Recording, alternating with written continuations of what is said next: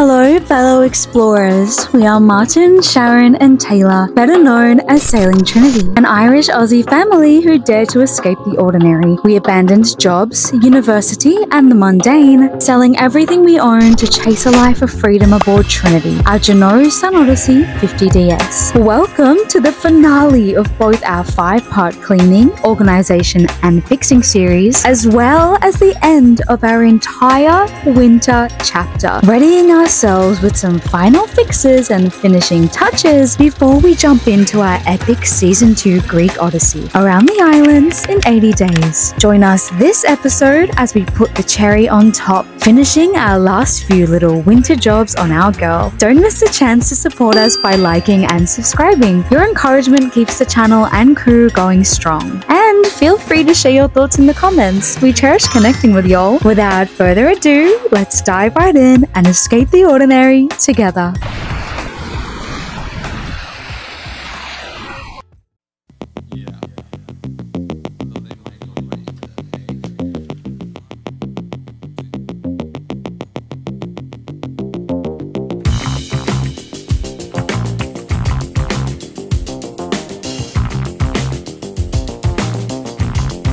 So just out today, grabbing a few parts, a few chemicals from the local shoulder here at Cleopatra. Again, you know, you're taking off scuff marks, cleaning up the canvas, waterproofing. We don't have any of the chemicals, so it's the first time to do it. So we're just dropping by the shoulders and have a look around, see what we can get. A few moments later. And we can't, because they're only open Monday to Friday. Oh, I'm just about to put on some waterproof spray onto our flags. Ta-da! Irish one and the Aussie one.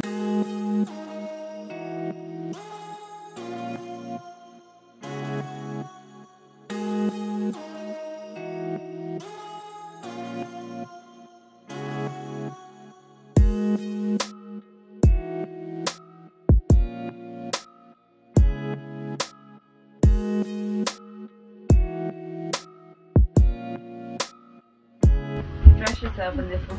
Right, I'm gonna hang it up. She's flying away. Bad luck for the captain not to erect the flag on the boat, you know. Maybe that's what happened last time. Did you put it in last time? No, I don't think so. I got a fact check. Anyway, here. There's like a little latch thing as well, yeah. We've opted for a metal pole as well because it's less likely to snap when it comes into contact with other boats.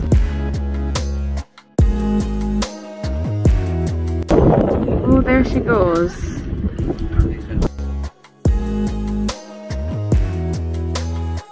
Evening wind has begun. Ah, you're in my shot. Oh my gosh. You just can't be cinematic these days.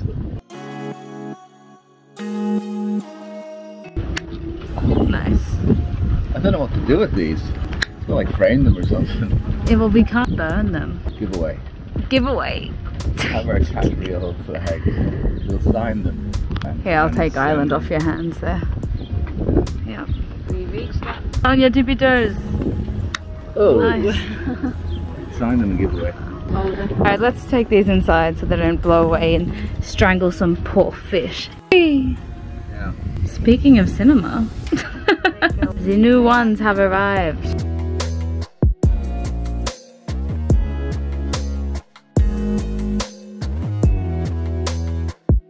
Oh, it's happening. Getting deja vu from when we did this in Marina Direcki.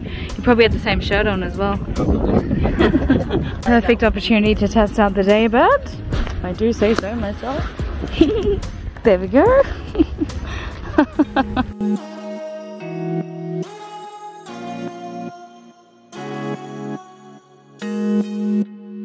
little headrest now.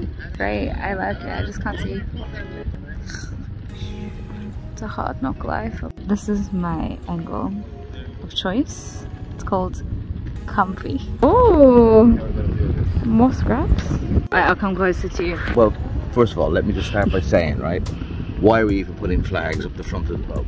Flying courtesy flags on maritime vessels is a tradition deeply rooted in maritime history, dating back centuries. The earliest recorded use of courtesy flags can be traced to maritime practices in the Mediterranean region during the Middle Ages. These flags, raised upon entering foreign waters, symbolize respect for international customs and the sovereignty of the host nation. The practice originated from the need for ships to visually signal their peaceful intentions and willingness to abide by local laws and customs. Failure to fly the appropriate courtesy flag can result in financial penalties or diplomatic complications depending on the severity. Alongside courtesy flags, vessels also can display separate country flags. These usually represent the nationality of the crew. Overall, the tradition of flying both courtesy and country flags underscores the importance of diplomacy, mutual respect, and adherence to international protocols in global maritime navigation. Yeah, there's lots of different knots for actually tying these and techniques.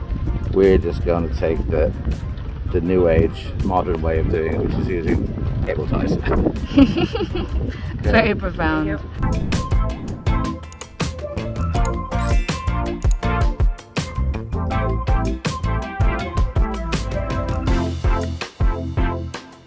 Just going to mount them to the guidelines. I think they're called guy lines. If I am incorrect, if anybody knows what they're really called, let me know in the comments.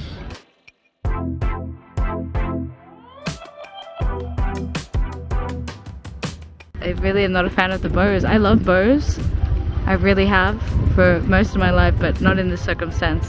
They don't look very threatening for our pirate ship. The size of that's very big. That's extremely courteous. It's a very courtesy flag.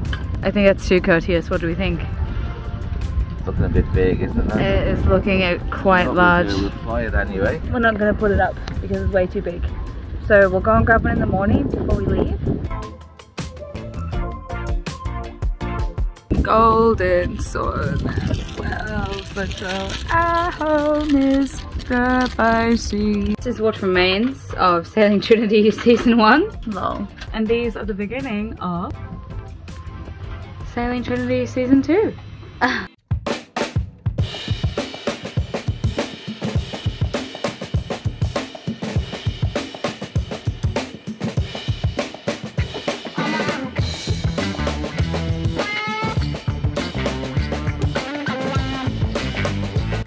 What did you say you've done? The lifting harness on the outboard engine, and also installed the little crane, the hoist we have off the transom. Nice. That dirty thing that was in the sailboat car. Yeah, no, that dirty thing that was in the sailboat is going to be very handy. Because the motor weighs 30 kilos, it's just a lot to be lifting. Yeah. Oh, I remember the stress, like if that goes in the drink, it's staying in there. No shipping that off to Athens to get things. Shall we have a look at that? Yeah? You coming with me? Off we go. Oh, look at this fancy thing. Let me flip that camera. Yep. Hello. Do you want to talk us through? Well, quickly, we just put the harness around it and a couple of big straps around and a couple of side straps. And these side straps can run underneath as well. But yeah, it seems to be in place. Lovely. And this is a 2-to-1 lock and tackle pulley system. Should really help. Well, it remains to be seen. We're going to take the motor out tomorrow on the dinghy and give it a bit of a test after being sitting up all winter. Let's hope we can get it started. There's a good chance we won't. But no, don't say that.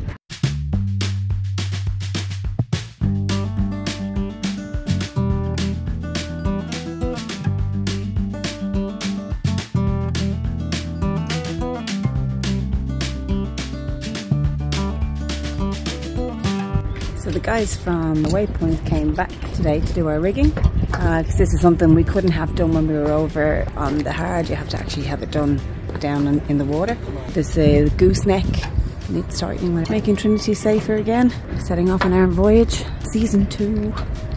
It's good to see what they do, so we can kind of get to do it ourselves. So they're called backstays, what they're doing there. Just see, they go all the way up.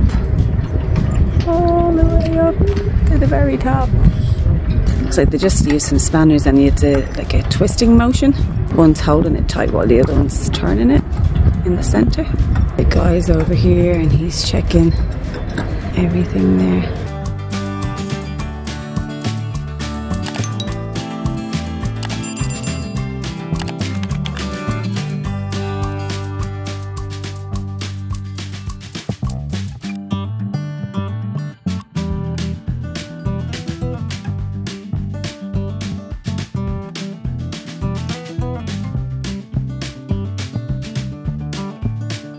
Right, so just popping outside to have a look, take you through what we did with all of the rig repairs and the rig tuning today. As you've probably seen in other videos before, we had a lot of problems with our gooseneck and squeaky boom vang. We used to have to tie the boom off to stop it squeaking at night, with a few different issues. We've had to replace this piece here, both of these pieces. This is called the gooseneck. It's where the boom connects to the mast. So we should have a much smoother operation now of the boom. We also had down here, we had that pin down there at the end of this big arm. It's called a boom vang. It needed a big washer put on, so we've had that replaced as well. One final thing that we had done with regards to the running rig, part of our furling line that opens up our head sail. We had one of the rollers replaced, and of course the big job that we had done, we had all of our standing rigging retuned. So the lines, the aluminium, the stainless steel wires that hold up the rig, the mast, that was all very loose. So anyway, that was it. Yeah, hopefully she's set up now to get us sailing a bit better when we head out into the Gulf. Okay, see you later, guys.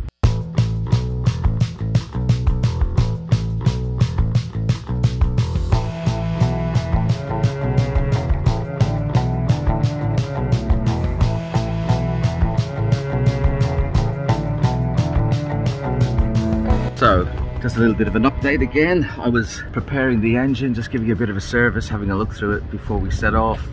And I looked through the pre-filter. I got a bit of a surprise actually. We're a diesel engine. Most boats are diesel engines. And diesel engines have a phenomenon called diesel bug, which is an actual organic biological critter that lives in diesel tanks. If it builds up, it can clog your pumps and your filters and everything. It's not very good for the engine overall, as you can imagine. Now, when I had a look in my filter, sure enough, see, that'll give you a close-up in a second, but that organic matter is in fact diesel bug.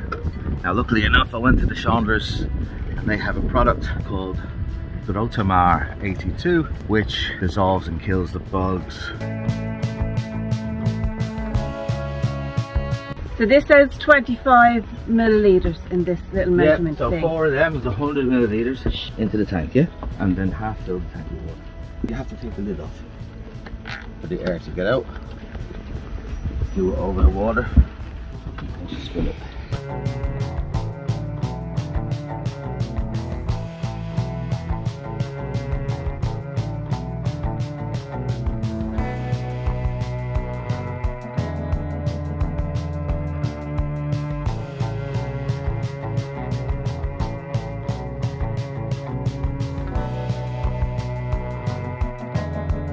So wipe up cloth there, sir. So this is a sanitary treatment for the black water tank. There's a lot of bacteria and bugs in there, so this is eats the bugs. Hopefully it does eat the bugs down there. If you can see much, nothing exciting. So what are you doing now, popping water in there? Yes.